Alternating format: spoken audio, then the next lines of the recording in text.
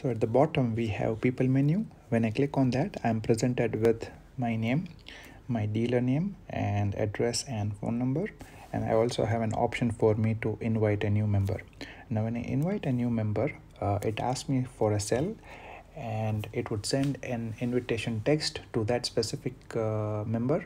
And when the member registers as a new user in Link app, he or she would get an invitation message for them to accept the invite and become a sub member under my name.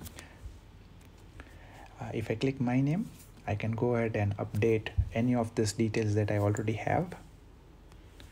If I click on my dealer, I can call the dealer, I can send a message to the dealer, I can send an email to the dealer, or I can submit a feedback to the corporate. In case if I would like to change the dealer, there is also an option for me to change dealer over here.